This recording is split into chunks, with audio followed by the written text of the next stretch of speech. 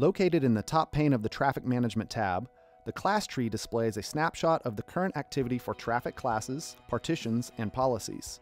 You can select one or more classes in the tree, and then use the Reports module to create real-time or historical reports for those classes. Or select classes and use the Policy Manager to delete or modify the classes, or apply policies to the selected classes.